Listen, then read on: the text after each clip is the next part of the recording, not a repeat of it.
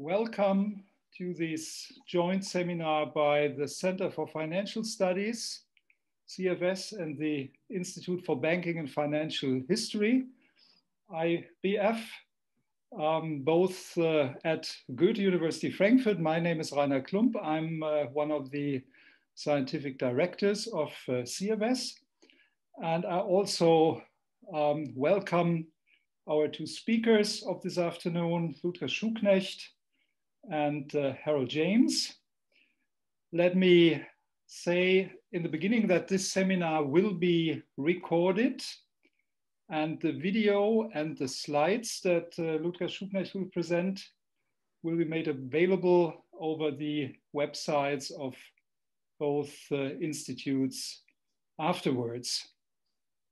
Let me briefly introduce our two protagonists. Ludger Schuknecht, who is currently spending a sabbatical and lecturing at Goethe University in Frankfurt, has studied economics in Munich and George Mason University. He got a PhD from Constance University.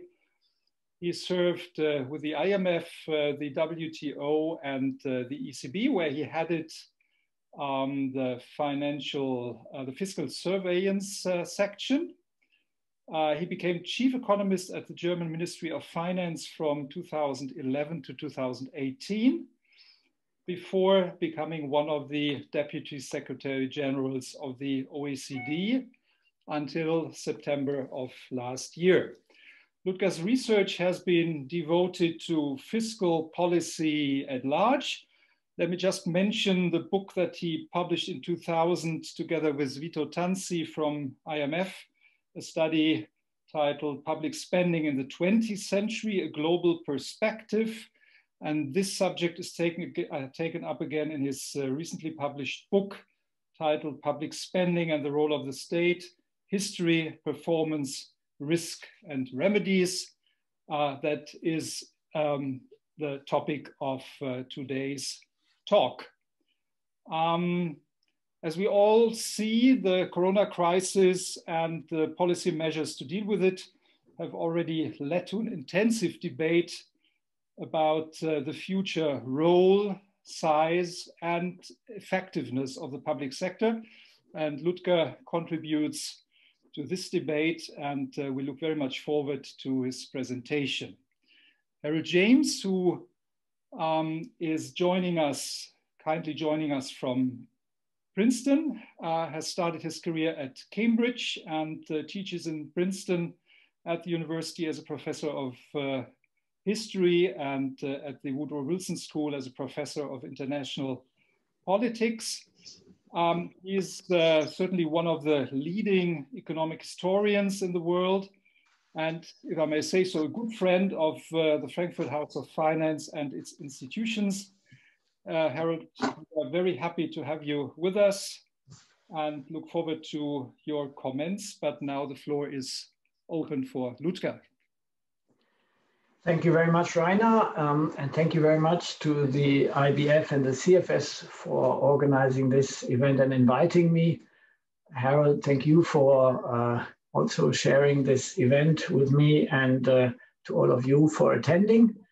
I hope I will not disappoint you with this presentation of my book, Public Spending and the Role of the State, which, as Rainer said, is in parts an update. The first part, the historical part, an update also of that book I did with Vito Tanzi 20 years ago, but in the other part, it goes beyond that. And given that it's a joint event also of the Institute and of the CFS, I think I'd like to spend also a bit more time on the historical part of the historical analysis of this book. As main messages, I would like to start by saying that government spending and the development of government and government spending has been key in improving our lives and opportunities over the past 150 years. I think that is really a very important message. And at the same time, as government spending and the role of government has developed, we have seen a huge growth in government spending over the past 150 years, but in the book, I also argue that in many countries, this spending growth has gone further than necessary, because there are big differences in the performance of the role of the state. And some countries are, so to speak, better at spending than others. And Luca, will you share your slides? Yeah, I will share them in a minute. I thought I'd do the main messages a bit without the distraction of the slides, and then I jump into the slides. And in this history of public spending, I also discuss a number of countries that have reformed the state very successfully over the past 4 decades since the 1980s. And they have combined expenditure reform, expenditure reduction with a reinvigoration and improvement in the role of the state, including some of the countries that were in the Euro crisis. At the same time, while we've had this large growth in the spending state, we have also big risks for the future from population aging that we all know, but also from the financial sphere, which is perhaps less known and people are less aware of, which is numerically perhaps the biggest risk. So what are the normative conclusions from this positive analysis? To my mind, we need better spending, and in most countries, certainly not more spending, but in all countries we could do better. And the way to go about this, I think, is rules-based policymaking. Rules-based in terms of, the macro objectives, constraining debt, constraining over-indebtedness, but also on the micro side by having good and sound institutions for spending and budget making, and in the financial sphere. So let me now give you connect you with my slides. Let me see that I hope that works. So I look at this question of the role of the state and public spending from 2 angles. From what we today see kind of as mainstream is a bit the Keynesian angle of allocative efficiency, stabilization, and income distribution, but also from the angle of the more classical economic thinking, which looked at the role of the state in providing rules of the game and sound basic public goods. And I think both approaches have their merit. The classical approach looks more at the functioning of the market processes and the opportunities therein, and government, strong government actually, as Adam Smith already stressed, providing such good rules of the game, being the referee therein, and sound public goods and services. And the Keynesian approach is more outcome oriented, and that I think is justified also from the perspective of monitoring government, of seeing really, okay, what do we get for spending? What do we get in terms of prosperity, stability, income distribution? So I think the 2 approaches are not mutually exclusive. And one of the first claims of the book that I aim to substantiate is that when it comes to spending, what do we really want to achieve? We want to achieve that people trust the government in doing its role and doing its role well. And here you see something very interesting to my mind, and that is spending itself is not correlated with trust in government. What you see is the correlation between trust in own governments of people, results from the surveys, the European surveys, and the kind of the outcomes of government activity. So here I show you, as you see on the left, no correlation between public spending or social spending and the trust in government, but strong correlation between what we expect from government, what we expect government to deliver, the rule of law with the strongest correlation, but also low public debt, infrastructure quality, education quality, more of that in the book. So this kind of role of government today has been evolving over the last 150 years. You know that the late 19th century, when kind of first good statistics became available on spending, when we have good statistics from that period, reasonably good. It was more the period of the minimal state with little regulation, but already at that time, infrastructure investment, public education, and social security were kind of initiated and started developing. But the real growth or the real development of strong public administrations, public goods and services happened, I would say, between this period before World War I and 1960, when extensive public services and basic safety nets were developed. And many today are, often reminisce about the 1960s as the period when, so to speak, government was not too big, and still societies were peaceful, happy, and public services were functioning well. After that, we went through the Keynesian revolution, when public spending increased hugely. Thereafter, we had a bit of a counter-revolution, Thatcher, Reagan, and in the shadow of that, actually, many countries reforming the role of the state, some of them rolling back spending. Since the turn of the millennium, really, I think we have seen more of a return of government activism and actually some more renewed growth of government spending, especially of government spending outside interest expenditure. And what also the book describes is that the biggest governments are in continental Europe, and the Anglo-Saxon countries, Eastern Europe, emerging economies, also Switzerland, tend to have smaller governments than these countries. So this is a bit kind of like the aggregate. I'll show you in a minute the sample of countries discussed in the book. Little more than 10% of GDP in 1870, growing to almost 30% in 1960, then to about 45% in 2017. And then now we have had COVID with another major explosion of public expenditure, and I'll come back to that at the end. So this only very briefly, it shows you the book looks at 22 advanced countries and goes through that a bit in detail.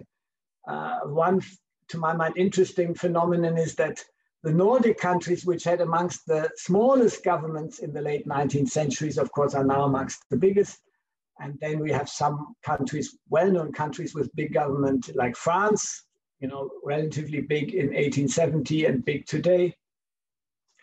And so we've Switzerland relatively big in 1870 and small today, Australia as well. So there are some interesting patterns here, but I just want to show you these aggregate numbers.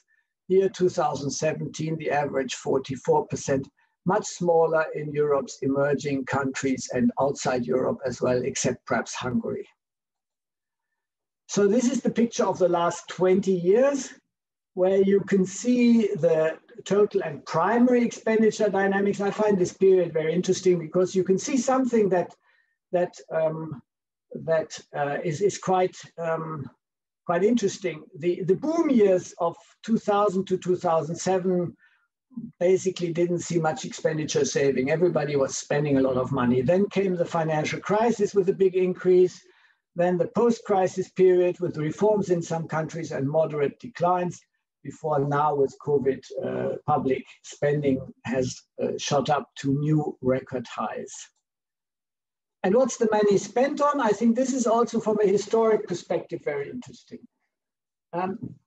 In the late 19th century, infrastructure investment as a share of GDP was not much lower than today. Also, debt service, military spending absorbed a lot of a big share of the public spending. Education, social welfare, very little. By 1960 and after 2 world wars, spending had increased a lot, as I had said. And this meant that especially the public administration, education, infrastructure to some extent increased, but especially social services started increasing. And that continued until about 1980. After that, it was only social spending that has increased. not education, not public consumption, only social spending. And the social spending share of GDP is in the 2010s was around 1/4 of GDP, more than half of public spending, and 3 times the share of GDP as in 1960. And what many people don't know, I think, is that education is only about 1/5 of social spending and 1/8 of total spending. And another interesting historical fact is that small governments, governments with spending of less than 40%, do not spend less on investment and little less on education. The big difference across countries is really social and to some extent administration. And here you can see how we have how the composition of spending has changed over time. At the education in 2017 increased as a share of total spending, investment declined, and you see social expenditure less than 10% of total spending in 1817, now between 50 and 60%. Now, I think that these historical facts are interesting by itself, but of course, the next question is really, what do we get for the money? Is it worth for citizens to have higher public spending? What do they get in return? And here the book analyzes the 2 kind of argumentative strands, opportunities, classical indicators versus Keynesian indicators, income distribution, performance, stability. And I look at a number of indicators and kind of then make composite indicators of that. There's a big literature on it. There's a lot of caveats to this measurement challenge because it depends very much on how you weight them. But I'll on the whole, the finding was that small governments do perform better than medium-sized or big ones. And the efficiency differences, of course, are even greater because efficiency is performance relative to money spent. Some big governments have more equal income distribution at the price of higher taxes and more unemployment and less growth, but not this equalizing effect on income distribution holds for, these are mainly the Nordic countries and Belgium, but it doesn't hold for all countries. France, for instance, has the same, roughly the same income distribution as Switzerland, but spends 56% of GDP and Switzerland 33 or 34. So what I briefly show on this slide is the last 17 years relative per capita GDP developments. You can see here when you standardize all these countries to 100, the small governments to 100, you see that the gap between the small and the medium and big governments has grown over this 20-year periods. In 2000, the big and small government had roughly the same per capita GDP, PPP adjusted, purchasing power parity adjusted. And now the gap has really grown. And on the right, you see these aggregate performance indicators. And you see on the left and in the top, really Switzerland, Australia, Ireland as kind of countries with relatively small governments, but also a big, good performance. And then you have a couple of countries that are on the opposite end. Now, then the question is, has this kind of been a pattern that did not change over time? Or have there been countries that, so to speak, got out of their trouble? And the book goes into detail into 3 reform waves. But let me just pick out a few. I mean, I think a well-known success story is Ireland, which in the 1980s, I hope I don't offend anybody by saying this, but there seemed to be not much more than butter and good beer. But now Ireland is one of the most successful countries in Europe and globally.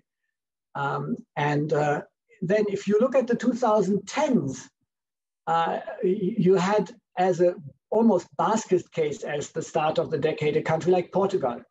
But thanks to the reforms that were part of the program, the reform program, Portugal made huge progress on many fronts. For instance, on education, you can see that in the indicators, and so you can see that you know, the historic patterns is not totally something that kind of predetermines whether you have big inefficient government or small and efficient one, but there are differences across countries, and I think there's some good cases to learn from, where in a way expenditure reform then led to better spending and better government.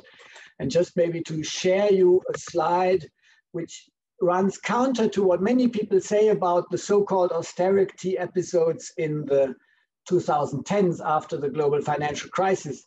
I don't know whether you can see this because the fonts are relatively small, but on the left, you have the Gini coefficient, so to speak, before the financial crisis and then in 2017. And that's the change in the Gini coefficient for the reforming and the non-reforming countries. And you can see the non-reforming countries here, France, Germany, Italy. In all these countries, income distribution became more unequal. A higher Gini coefficient means more inequality. But the pattern, the picture is much more differentiated for the reforming countries. And even though many people claim austerity gave us all these problems, social problems, inequality, it's not true. Ireland, Portugal, and the UK saw improving income distribution. Only Greece and Spain became more equal. And then on the right of this slide, you can see the economic dynamism in the recovery, 2014 to 2017. You see the decline in unemployment in these reforming countries, the increase in private consumption, investment, and growth, much more dynamic, much more buoyant than the non-reforming countries.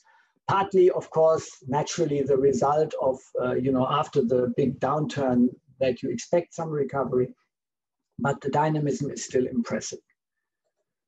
Also, in the reforming countries, trust in government recovered after the crisis and with the reforms, especially in the more successful reforming countries, you know, less in Greece, more in Portugal. So then the book dwells also on the question of optimal government. Here I don't want to say too much because it is very subjective. But as I had said before, when you look at spending and these performance indicators, you see that some of the highest indicators are in countries with relatively low spending. Switzerland is really one of the cases, one of the examples there. But more interestingly, perhaps on the right, and more surprisingly perhaps for you, is that when you look at, for instance, education performance measured by PISA, the number on the left here is not the PISA score, but it's a normalized score with the average set at 1. You see that, you know, the best performers are Japan, Korea, Canada, and Finland. But while Japan and Korea achieve these best results with 3.5% of GDP of public spending, Finland spends almost 6.5%. And in that Finland group, you have countries doing much more poorly, and also in that Japan, Korea, low spending group. So, I mean, and you can see the same for public infrastructure, for health. Higher spending is not well correlated with performance. And in the case of Japan, Korea, you may say they spend more on private education, the societies are more homogeneous. True, but this does not explain the difference, or only a small share of that. So, and when you look at Germany, for instance, going closer to home, public spending on education has increased very strongly in the last 10 years, but the PISA scores actually, at best, one can say, stagnated. They even had a tendency to decline. So what is the conclusion from that? We need better spending. And I think the issue of that we need better spending, not more spending, and in many countries we could live with less, is underpinned by the fact that we have huge fiscal risks in our systems, I should say. First, from population aging, and second, from the financial sector. Now, population aging, you all know, this is a graph that shows on the left column is the spending, social spending 2015, 24% of GDP. And then the 5 columns to the right are the range of estimates for social spending in 2050. But even in the most optimistic case, it would go up by 3% of GDP, in the least optimistic by over 10% of GDP. And that means, 3% of GDP is the whole public infrastructure budget on average in industrial countries. So this is additional spending that we will have, that we need to finance, that risks to crowd out other productive spending. So this is really a huge challenge, the future of social spending. And then let me spend a minute or two on the risks from the financial sector. This describes the transmission channels from asset prices, financing costs of government, the banking bailout costs, central bank risks, international transmission. But let me just show you a few numbers here to show you that this is a very, very important risk. The left part only shows the costs of bank bailouts in the global financial crisis. And this was up to 36% of GDP in Ireland, 35% in Greece, and then we had a number of countries with double-digit costs, including Germany.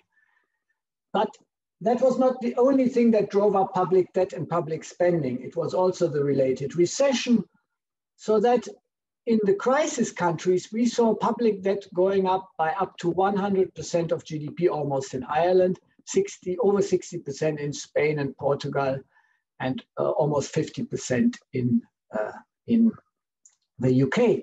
So these are huge increases. And when we look at the logic that this implies for, so to speak, our fiscal targets, public debt, if you add from a crisis 50, 60, 100% of GDP, it makes the 60% of Maastricht, the 60% debt threshold, perhaps not quite so unreasonable and quite so unreasonably low as some people today suggest. Also, for the future, we will have fiscal risks from the bank-government loop, where banks hold a lot of government debt, and if government gets into trouble, then the banks will be in trouble. And we have a lot of risks from the shadow banking sector. This became quite visible in the March turmoil of last year, when asset managers rapidly sold off a lot of assets because they were illiquid and they had to deal with the sales, the wishes of clients to sell stuff, and that almost got even the US government debt market to get in trouble. In addition to asset managers, corporates, over-indebted corporates are a big risk for governments because you can't afford a corporate bankruptcy wave, so governments risk to become liable. And then we have underfunded pension funds as a possible fiscal risks from the financial system. So what does this mean, kind of from a normative perspective, when we think about the sustainability of public finances as a need for the future? Fiscal rules to deal with deficit and debt biases, like the Stability and Growth Pact, the Schuldenbremse, budgetary rule and institutions to keep governments efficient, and financial sector regulation to limit the fiscal risks coming from the financial sector. This is not a very, well, the financial regulation is prominent, but the other two dimensions of rules-based policymaking have not been too prominent lately. And I think the COVID crisis has reinforced these challenges, because while in 2019, public spending averaged, as I had said, about 44% of GDP in advanced countries, it shot up to about 52% in 2020. And you have France at 63, Italy at almost 60. And then all these countries, I have the G7 countries plus Ireland and Switzerland here, UK, US, Spain, Germany, all near or above 50%. And historically, no country, no advanced country has sustainably raised more than 53% of GDP in revenue. None. There were short-term exceptions of 56, but so you can see that Italy, France, these expenditure ratios are just not financeable. And here you can see how in just 13 years, public debt has gone up from 82% in the average of the G7 to 139. And with that, we are back at the level of the end of World War II, without the prospect of high growth and low deficits to get down from that. So with this, I want to conclude my presentation and argue that perhaps the book is timely, and the focus on expenditure analysis, getting better spending, more efficient spending, dealing with fiscal risks is not such a bad proposition. Thank you. Yeah, thank you very much, Ludger. Before handing over to Harold James, let me just say that the Q&A section is open for our audience. And please, if you have questions that we can discuss afterwards, write them in the Q&A. I will bring them up and manage a little bit the discussion then. So now, Harold James, the floor is yours.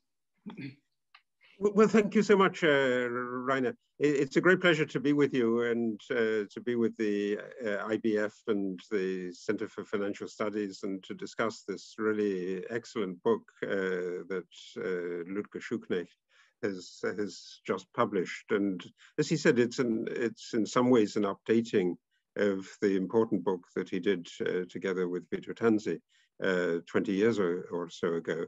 And it's interesting also in terms of the timing, in that it's a book, if you read it, that it was clearly written before the COVID crisis, but it's fascinating to discuss it in the light of the trends that Ludger was thinking about and presented in that short presentation.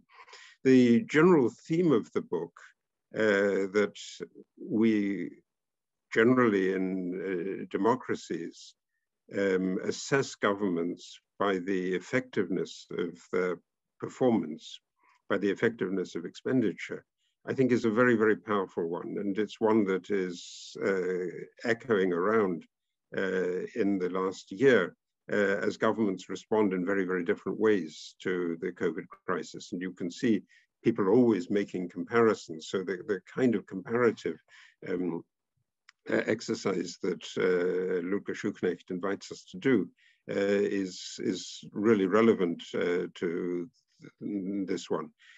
So I wanted to spend a few minutes talking about that. And then I wanted to go on and think about this important distinction he's given us, Ludger's given us a powerful vision of how there are different ways of approaching these issues, and you contrasted a classical with a Keynesian or a rules-based with a more discretionary approach. And I think, particularly today is a good day to be having that discussion, because this is the day that the House of Representatives is going, I think, to pass the 1.9 trillion stimulus measure. And it's going to be signed into law in the next few days. This raises a tremendously important issue, and I would be interested, and I will come to that at the end of my comments, whether we can't worry about it from a Keynesian perspective as well, because that phrase that Ludger concluded with, that no government can live with a tax requirement that goes well over 50% of the product, is actually one that you can find very neatly and powerfully expressed in the general theory. So it's one that Keynes, in his most important work, made very graphically. So first of all, then a question about how you measure the effectiveness of government spending. That's critical to the theme of the book. And it seems to me it's easier in the two areas that we heard about a bit in education spending than what you do in the exercises that you you take PISA tests and other kinds of quantitative assessments of how students are doing in the schools, and measure that and then compare it to the amount of government spending. Health outcomes, I think you could also do the same kind of exercise. Mortality rates are quite strikingly different in different countries, and one of the themes of a lot of recent research, obviously the really famous book by now of my colleagues Angus Deaton and Anne Case, about the way in which the long-standing move to higher life expectancy was reversed over the last 5 or 6 years by deaths of despair. And there's some indication that in some European countries you're seeing exactly that kind of thing. It's difficult because we're now interrupted by COVID, and so COVID is doing a lot of damage to everybody, but also to this kind of approach. But you can measure things there, and I think you do a good job with that. But it's really difficult to measure whether social spending is effective or not, and that's the one that I think gives the biggest headaches.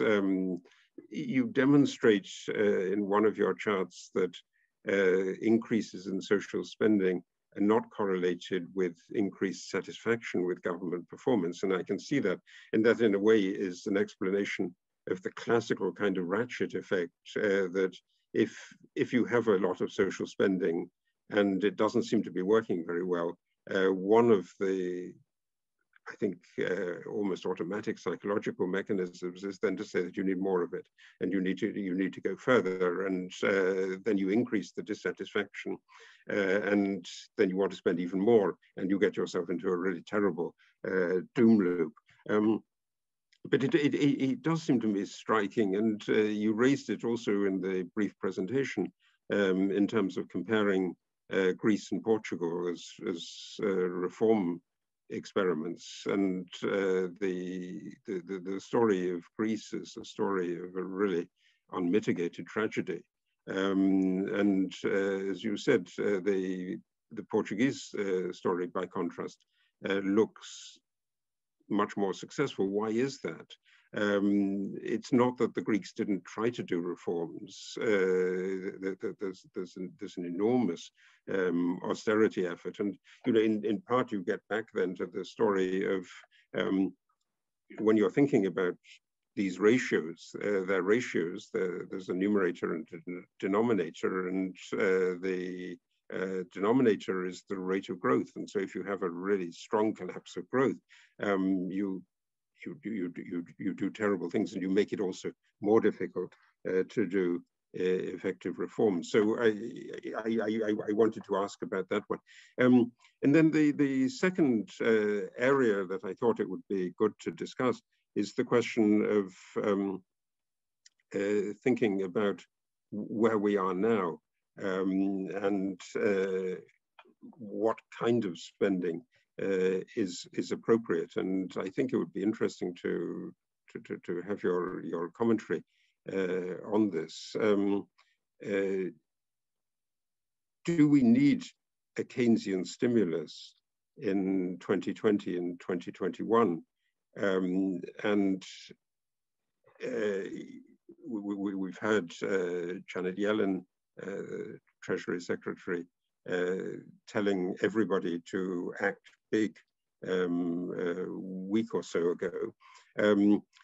But if we look at measurements of where the output gap is, so, I think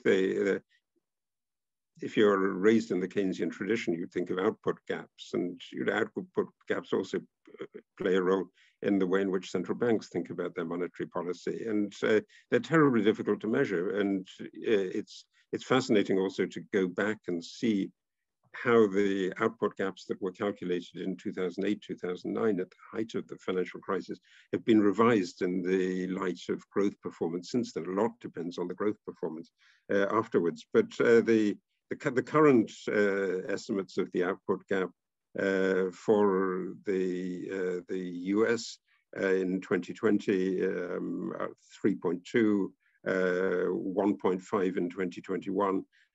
So we're going down to a really small output gap, and it doesn't look as if you really want or need a 1.9 trillion stimulus in that setting, and in that setting, it's interesting also how this is being discussed, because part of the discussion of the Eurozone debt crisis and the European response to the global financial crisis was in terms of debates about how big the multiplier is. So we get another standard bit of the Keynesian apparatus, and the argument was that the multiplier was underestimated and was much, much larger, and this is what then produces those terrible output gaps. Well, do they really come from that, or is it from another of the areas of risk that you mentioned, the contribution of a financial crisis to undermining expectations and thinking about revising the expectations of the future? But in the current discussion, the argument is almost precisely reversed, that people who are pushing for a strong stimulus say, don't worry about it because the multiplier is really, really small. And in fact, people won't spend the stimulus checks. Stimulus checks seems an odd way of doing about it. I think if you live in Ludger's world, you think, well, this is the moment for extremely effective targeted government expenditure to get the output of vaccines really pushed up. I mean, that's effective expenditure. But a lot of stimulus is that effective expenditure, and why is it being done? Is it not being done actually in response to a discussion about social stability and social instability? And it's that rather than the need to actually combat a particular health crisis that is driving this debate. And the fact that it's driving this debate seems to me to actually vindicate a lot of Ludger's really powerful arguments. Thank you. Thank you very much, James. Ludger, would you like to reply? Maybe briefly, because I think these are very important points. Yeah. On the social spending, a measurement, so to speak, of the spending itself and the impact, I agree with Harold. I mean, all of these indicators are approximations, and hopefully on average do the assessment reasonable justice. But even in individual cases, this may not be the case. I think that the weighting is also, of course, important. I mean, if income distribution is your only indicator, say, then you would get a different result than if, you say, I mean, everybody is his own Glückes Schmied, is responsible for himself, and then you weight other things. But the role of growth is a very important one, because this kind of negative loop of low growth stipulating more social spending that then doesn't have the effect because the government is simply not effective in any way. I think that is true for some countries. I think that is, in a way, the growth, reforming the framework conditions of countries for the private sector and for government will, so to speak, help with both. Getting more growth, more effective spending, and then less pressure for social spending. So the book doesn't do enough justice to this complex thought, but I think it hints at it. The second point is on the kind of what to do now and with what kind of spending. And I don't want to comment too much on the US. I'm also a bit surprised about the size of the stimulus, given that the pockets of people are full of money, and the moment they can spend it, a lot of it will be spent. But what is lurking behind it is, of course, the same concern about okay, government in the past has not always spent the money well. But to me, one of the challenges is, will it improve? You know, I mean, a lot of the normative requests for more stimulus, more spending are then tied up with a half sentence saying, if it is on productive public investment, then it will have, you know, all these positive confidence and growth effects and short-term demand effects. But if it didn't do so in the past, why should it do so in the future? Because I mean, I've worked for the finance ministry in Germany, and we've always been confronted with a request to spend more on infrastructure, but we just couldn't. The environment wasn't, we had all these complex processes, these veto players and so on. So to my mind, I mean, what we try to do is two things. First, structurally change the structures, put a lot of the investment spending in this, for instance, on roads into this new infrastructure company. And then give a strong role to the private sector, because it's not the government that has to build the power lines or the broadband infrastructure. The private sector can do it, and then have targeted subsidies, which the government, to my mind, is much better able than to actually be involved in these kind of semi-private activities. But that links up to the issue of multiplier. You know, if the government spends more, I'm not sure the multipliers will be high. It might be better if the government says, here's some money for the private sector to spend more. Your point about social stability, I think, especially in the European response package, you know, with this European credit lending and grant financed spending, I think that is indeed an important point. Social stability, and I have nothing against the governments in a way bribing their populations, or Europe bribing the governments that need reforms with this money, as long as the reforms then happen. But I think the idea that it's the demand stimulus side of this that is the benefit, that is wrong. It is the hopeful structural effect that can actually have the strong positive impact of this package. Okay, thank you very much. We have a couple of questions asking for your view on the modern monetary theory and its role that it can play in fiscal policy considerations, probably triggered by the discussion in the US. That's. I mean, it's true that in the recent past, we haven't had inflationary pressures from very expansionary monetary policies and big fiscal imbalances. But that doesn't mean it is like that in the future. And I think that simply to assume that if you have higher deficits, you can basically deal with it through central banks is not a sustainable policy path. You really risk to lose confidence. I mean, all this depends on the assumption that on the one time you do irresponsible policies, but on the other hand, the population doesn't react by withdrawing confidence, getting out of the currency, raising inflation expectations or such. And I think this approach works in specific short-term settings, but it's not for the medium or long term. Okay, then we have one question that relates to the figures that you presented on Switzerland. It's questions whether it's asked whether you just had the figures on the general government or all the other political levels, because the figures seem to be quite low. And is that due to just leaving out cantons and other parts of the government in Switzerland? No, these are figures that I get from Amico. I mean, the historic figures for up to 2017 are OECD figures because they have all these countries. And the figures for 2020-21 are IMF figures, which also systematically are consistent with OECD and Commission figures, and they comprise general government. So some of the figures in the book refer to averages when it comes to measuring performance. I look at 10-year averages of spending and 10-year averages of performance spending because infrastructure spending is not relevant from 1 year to affect indicators, but you need to look at longer horizons.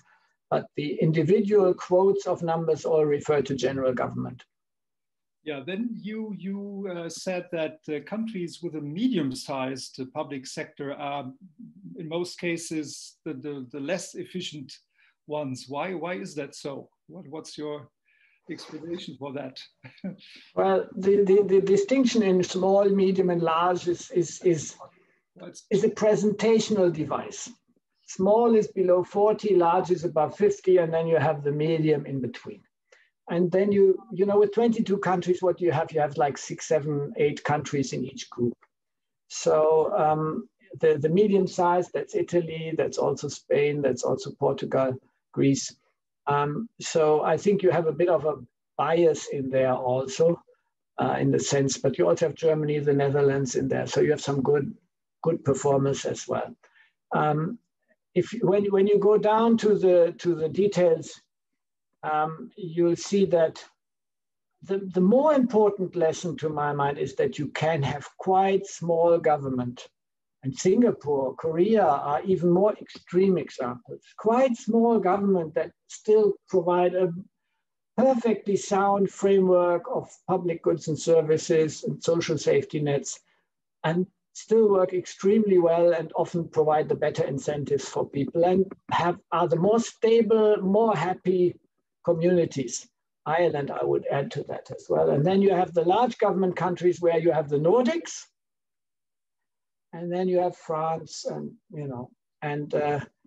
then you have to ask yourself, why are the Nordics successful? And I think some people say the Nordics are the rule why big government works. And I would say the Nordics are the exception.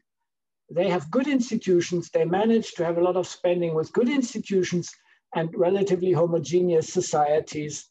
And they manage to get both done, so to speak. Big social services, big transfers without much damage to growth.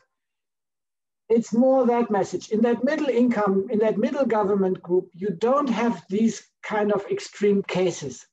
There's really a lot of, Germany, I would say, it's a good, well-performing country, but not top. It's got a big government, but not top. So you have a lot of that in that group. Yeah, there were 2 questions that asked for the way out of the currently so high level of public debt. You said we arrived again at the post-World War II level of indebtedness. What are the ways out? And one person asked especially whether there's the risk of inflationary process in the near future, and how big do you see that risk? I think for the big government countries, expenditure restraint will have to happen. You may like it or not. Even if your spending ratio in France in the recovery goes down again from 63 to 60 or 58 or 57, you're otherwise bound to have large deficits and very high taxes. For a country like the US, it's a bit different because your spending is not so high. So you could raise taxes, but the political environment is very difficult. And if the political environment doesn't allow you to get more taxes, sorry, then your way out will also need to have less spending. And then the question is, what do you cut? Do you cut your productive spending, your investment, your education, or whatnot? Or do you look at where the inefficient stuff is? And politically, of course, we all know that social spending is quite dominant. And we'll all have a difficult political discussion ahead of us in how we can deal with it. I mean, this will be very hard for politicians in an environment of low growth to discuss how to contain, especially social spending, to protect investment and infrastructure spending, to raise revenue when you are also in a competitive world with the Asian countries, which spend 20 or 30% of GDP and have much lower taxes and draw the talent. So I personally think we have to rise to the challenge and not hide ourselves behind some phony debate over the need for even more spending and more government. You may like that normatively, but I think the positive reality is going to be a different one. And my fear is that with such high deficits in debt, the temptation is to try to solve the debt problem with financial repression. You know, burden on the burden on the ECB. I just a few days ago heard one of the chief economists of a major European central bank saying, when I asked, you know, how shall we get out of the debt? He said, the ECB. Mm-hmm. Now, is that a solution? If you manage to keep interest rate at 0 for 10 years and inflation at 2%, you shrink the debt quite a bit. That's true, but it has major distributional implications that are not innocent. But it may also not work because all the factors that brought down inflation over the past decade will either dissipate or even reverse. The demographics are going to be bad. They're going to be good for labor, but to my mind, not good for inflation. Mm-hmm. The effects of the high liquidity that we have generated, and in this crisis we have generated a lot of liquidity that might actually become relevant for demand, is not disinflationary. The global economy and the supply chains, the value chains, and this idea to have more national production and kind of, hopefully we will not have major protection, but we will not have this big global push through globalization. So the disinflationary effect from that will also dissipate. And combine that with the deficits, possibly lower savings ratios with population aging. So you may get into a mix that actually looks a bit like that what Goodhart and Pradhan in their new book describe, that there is actually going to be inflationary pressure, and then let these two interact, and the central banks are going to be in a big conundrum. So to my mind, as economists, we should also think how much of a burden on the independence of central banks and price stabilities will we put in the future from the fiscal side. So to me, it's not like, okay, we should coordinate fiscal stimulus and monetary stimulus, but it's to think more about, okay, how we can keep fiscal policies sustainable so that they don't become a burden for central banks and their challenges in the future. Yeah, what you just said relates nicely to a question here on fiscal rules. Nearly every fiscal rule in the euro area wasn't obeyed during the last 2 decades. With regard to those experiences, how can the confidence in fiscal rules be justified or regained, I may add? I mean, I would, I claim myself the same idealistic blindness as those who say we should spend more on the right things and then everything will be fine. I say we need fiscal rules. And yes, the question then is how do we get them implemented? I think it's less a question of, you know, should they be fine-tuned this way or that way? I think the Stability and Growth Pact framework is broadly fine and the German debt brake is broadly fine, but they have to be implemented. And we shouldn't bicker about the technical details. And that will be the big challenge in Europe. For the US, I don't know. Maybe Harold has an idea how the US can manage to get in this direction. For Europe, they have, to my mind, we have to think about how we get the governance to work and not the people in the Commission say we want to go in the opposite direction. Harold, would you like to add something to that? Of fiscal rules? Well, I mean, I think you have to deal with the political circumstance that the appetite for fiscal rules has just completely vanished, and that in a sense, COVID is pushing you more in this direction to abandon them, because the more you think that something is exceptional, the more I think it's justified. That really is the traditional Keynesian argument. But if you have an exceptional state that goes on forever and ever, then you really blow up the possibility of having fiscal rules. And then the question is, we find it very, very difficult to think of a way of determining what the time point is when we want to return to normality and we want to get back to a situation that is not abnormal. But for the moment, I think that's particularly true in the United States, and it's true for political reasons as well.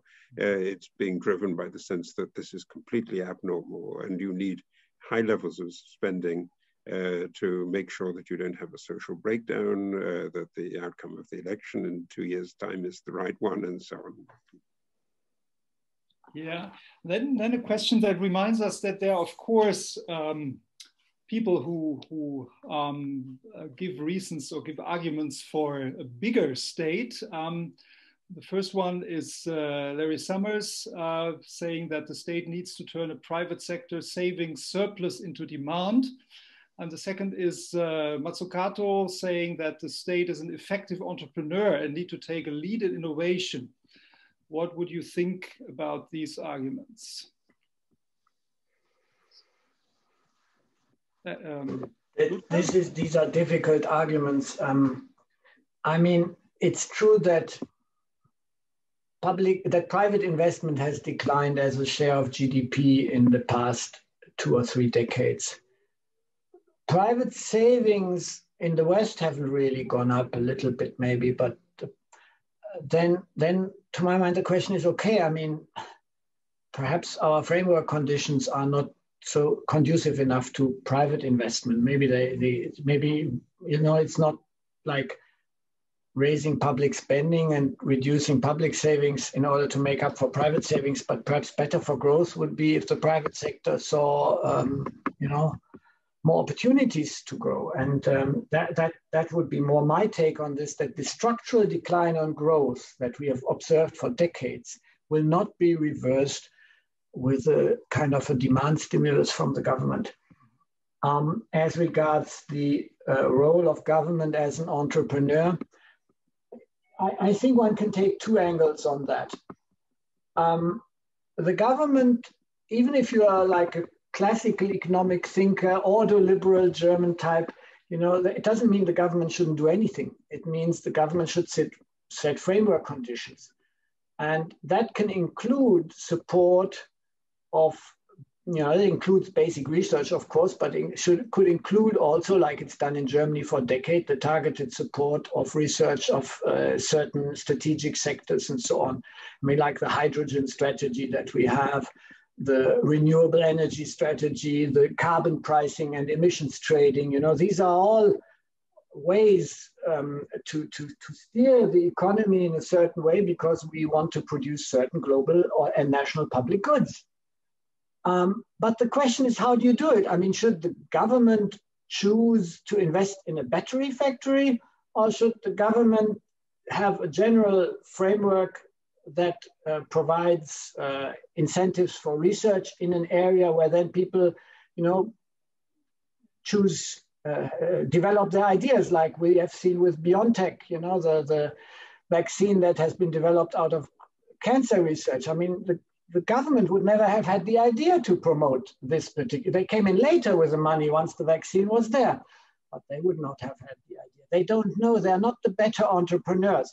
So I think the answer to that Mazzucato question is complicated, because conceptually you can easily say framework conditions, but not be an entrepreneur. But what that means in practice is not so clear, not so easy, and one should not judge policymakers too negatively. But still, I think the environment, the general principle that we should create an environment that is conducive to research and innovation, that is better than the government picking certain industries as the future winners. Yeah. Adding to that, do you see a model of a good cooperation between private sector and public sector in the sense of a so-called partnership with a common purpose?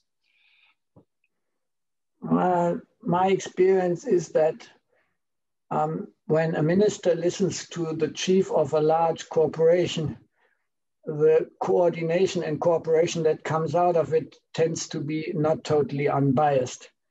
And it's typically more about getting privileges than about creating the best framework conditions. So yes, I think in a way, if you have a representation system that is kind of making sure that small and medium-sized companies are also well represented and take part in a dialogue on what the best framework conditions are, I think it's better than the personal dialogue between the minister and the top 5 companies. So I mean, I definitely there is it all happens through dialogue. But whether that dialogue and cooperation leads to productive outcomes or unproductive ones, that depends. And I mean, the government also, we have a long tradition now in many countries of public-private partnerships in the production of certain goods and services, which where have been huge mistakes in many places. But now we are in a space where I think we actually know pretty well what works and with what governance structures. There's a new book by the IMF that, with some World Bank participation, others that gives very practical hints there. So I think, yes, there is a lot of scope, but to get it right is not self-evident. Then there is a question, is there a link between successful public spending and the level of corruption? Very interesting question. Yeah, the rule of law index that I have contains or the governance index that I have contains the corruption as one of the elements. And it is indeed the case that countries with low corruption tend to have more effective, more productive and more effective government spending. That is clear, yeah. Yeah, okay, then a question where I would maybe also invite Harold to give an answer, because it asks, is it well known that in Singapore and Korea, a lot of the social services are provided within the families, as this reduces social government expenditure? Overall government spending is small compared to other current countries. How are you dealing with societal idiosyncrasies in your framework? Maybe that relates also to historical developments. If you say that Singapore and Korea are maybe now in a state where Germany and other countries were like 40 years ago, shouldn't we not expect also a move towards higher social security spending as we have seen it in Germany?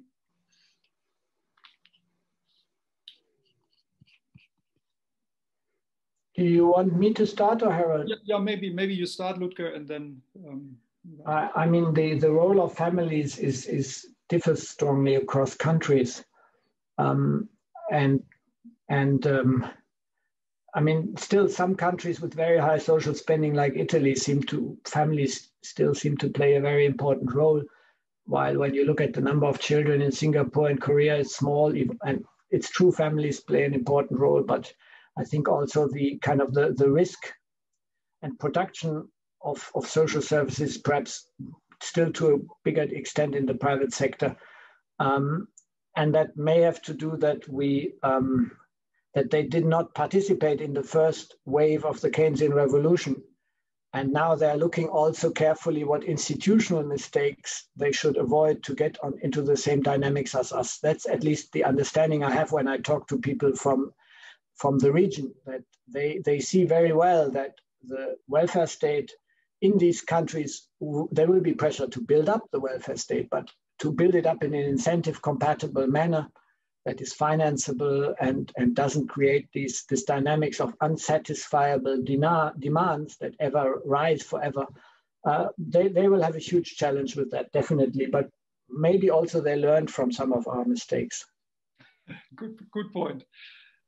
Harold, would you have an? So I mean, I think it relates actually to those broad trends that Ludger was thinking of at the beginning of the presentation, that by and large, with declining family size, then the expectation is that there is more done by the welfare system and by social transfers. And so the story of the rise of the welfare state is very, very intricately linked to the story of the decline of fertility and the move to much smaller families. And it's particularly striking, I think, in Italy or Spain or Germany as well, but it's spectacularly true in China. So, in China, I think that's where you're going to have the biggest of these issues, that one-child policy is not a good way of providing a family-based sustained old age, and you will get the demands from the welfare system to provide more. There's also a willingness to work longer and to adapt in a way privately to the challenges. This is the knack of kind of having to find solutions for yourself that I think is still there more strongly than here. And I agree fully with what Harold, with what you were saying. That I think still is something we should perhaps learn from in reverse from Asia. Yeah, the question reminded me of the debate that was raised by Adolf Wagner at the beginning of the 20th century that led to Wagner's law in the German context, also foreseeing that with the social changes and an increase in the educational system, there would be an irresistible growth in public spending. And so I think that's nice that we are back into that discussion. And of course, we should not stick to those iron laws, but always try to challenge whether this is really what we need. Yeah, I think that was a wonderful point to close this session. Sorry that we could not take up all questions, but I think we did most of them. Maybe I can invite Ludger and Harold for just a few closing remarks. I don't have more to say except that I hope that you found this fascinating, if not to even look into the book. Yeah, absolutely. It's a fascinating book, and I think the question is at the moment, in the face of a short-term emergency, how you set the points correctly in order to make sure that you don't endanger a longer-term prospect. Okay. So thank you very much to both of you, Ludger and Harold, and thanks for all the participants and those who were involved also in the discussion. I close the session now. As I said in the beginning, we have recorded everything, and the slides that Ludger presented will also be made available together with the video over the websites of CFS and IBF. So thanks for joining us, and enjoy the evening. Thank you very much.